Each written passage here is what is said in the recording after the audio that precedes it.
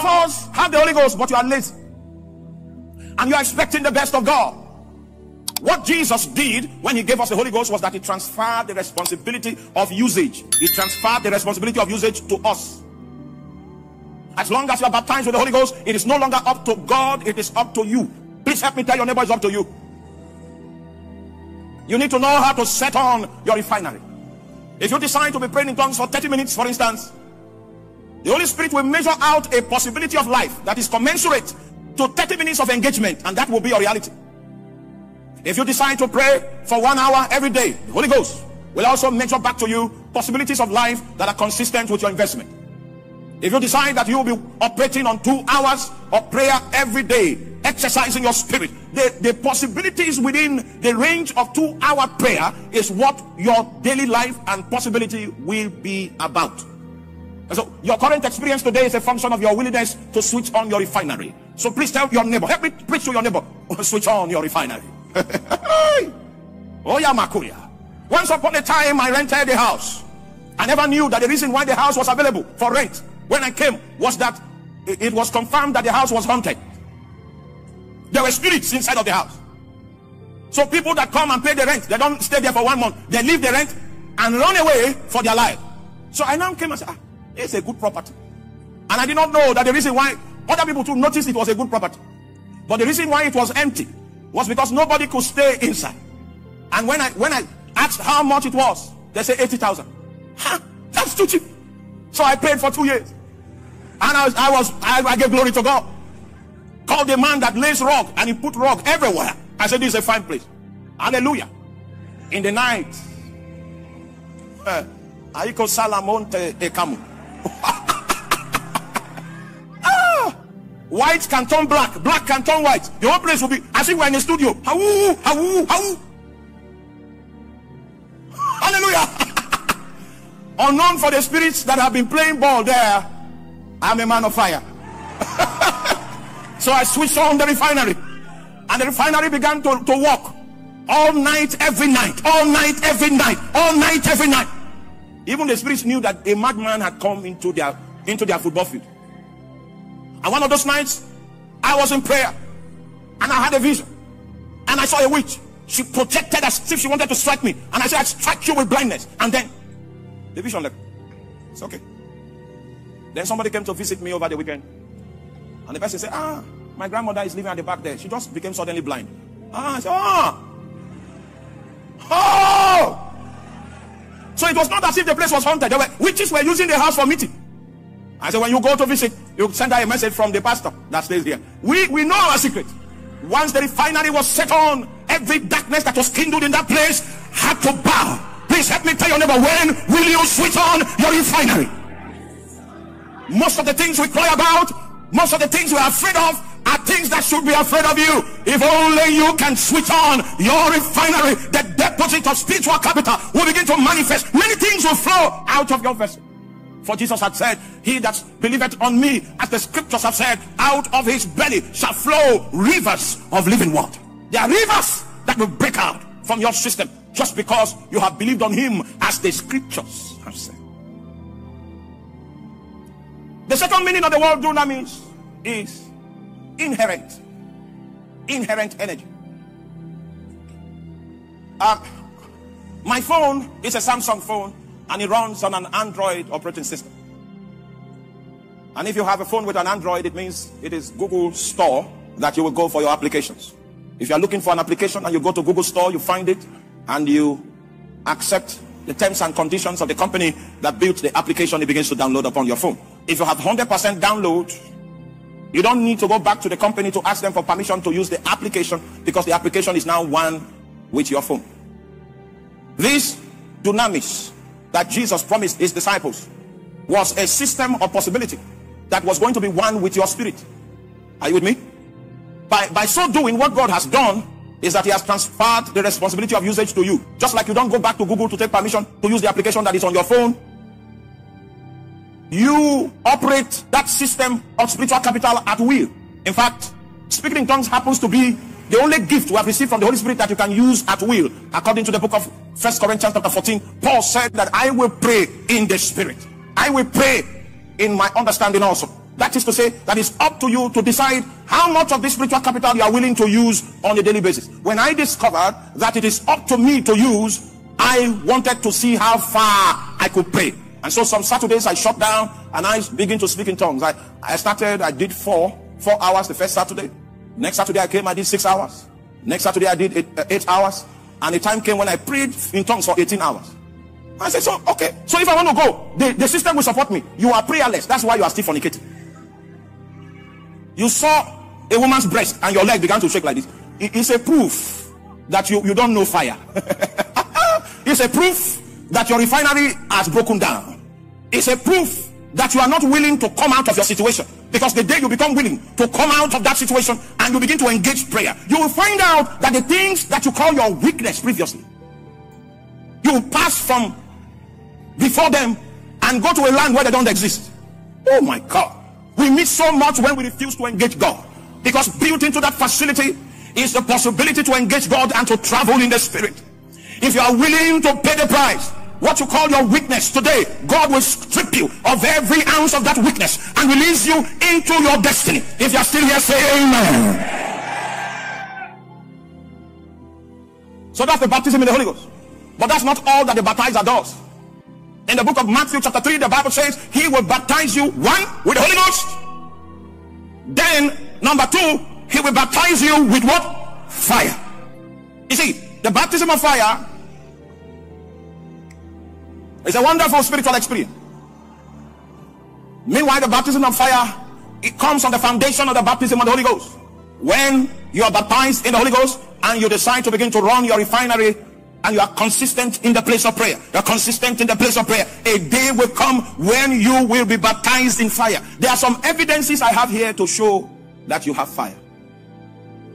Number 1, this first evidence that shows that you have entered into the regime of the baptism of fire is that there is a strange passion for the things of God that invades your soul, that possesses your soul.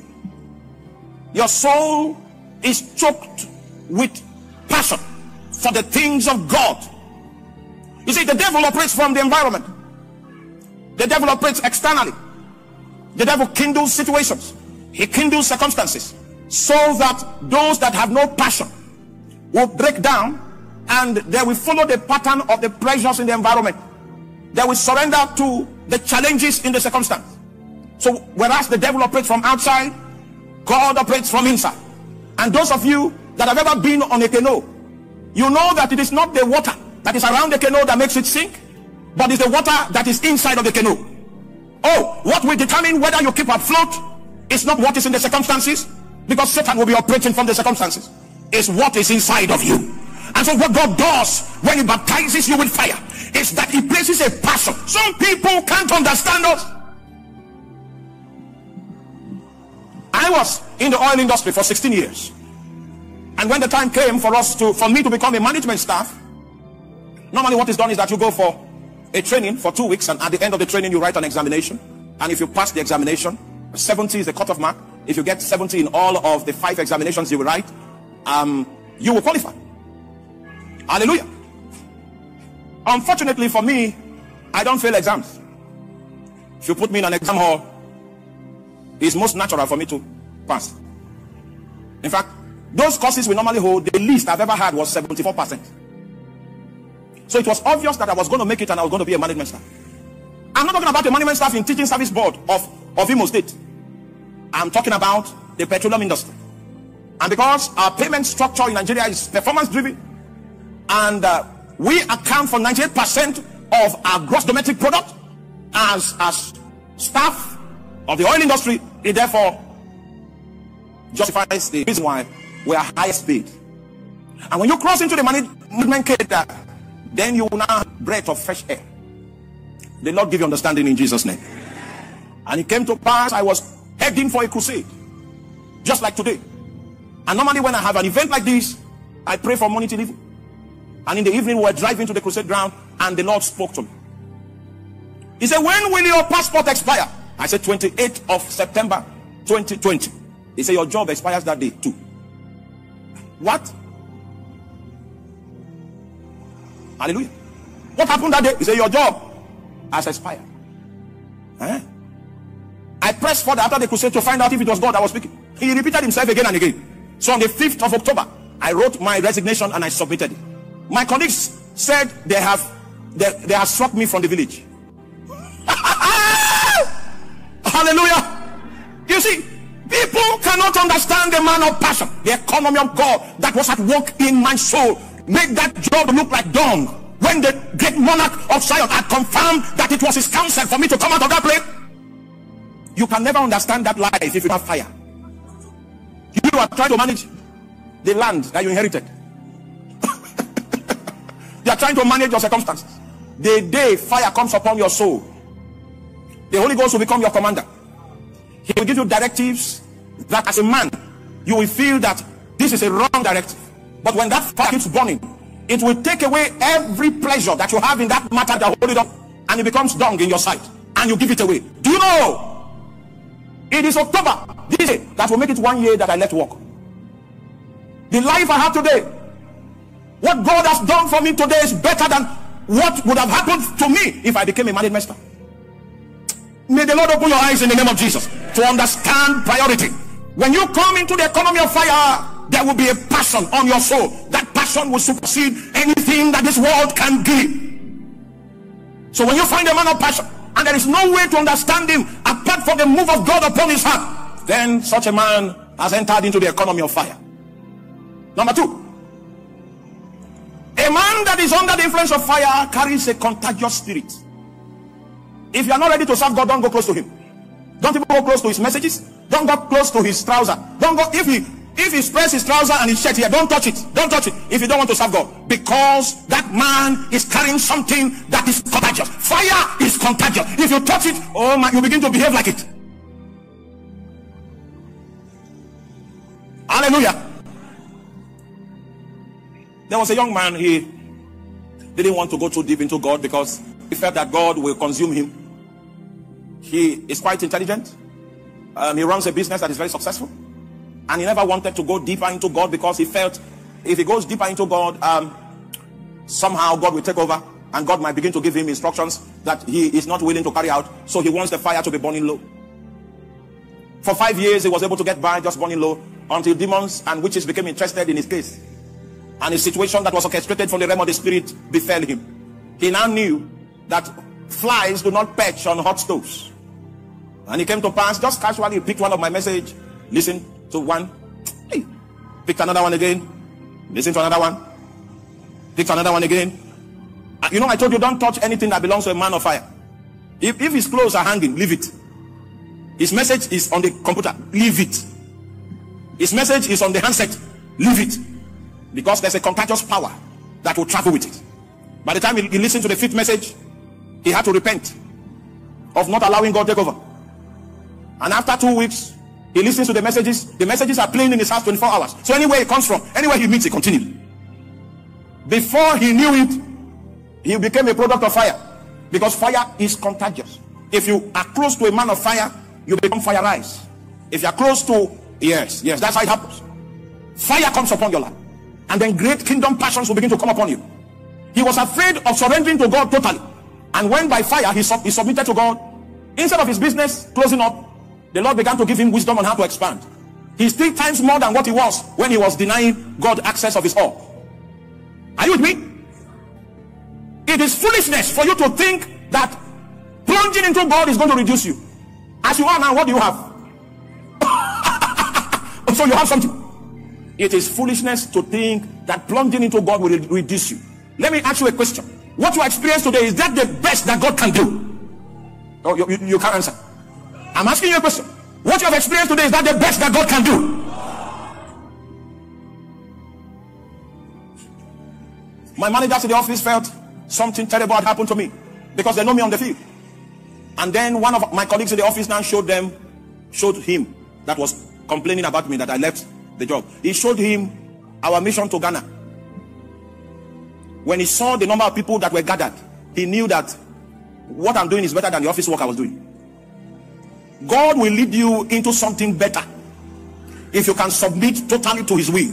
Oh, other ladies are sleeping in hotels and coming with little money. Keep yourself. Please help me. If there's a lady close to you, preach to her for me. Keep yourself. God will take you farther than anything that prostitution can give you in your life, in the name of Jesus Christ. Fire is contagious. So every carrier of fire is a contagious entity. His words can stick to your heart. His prayer can implicate you. Anything he does by fire. And if he prays for you, God will take you seriously. Tonight, we'll be praying some very terrible prayers. And God will take us seriously. In the name of Jesus. Number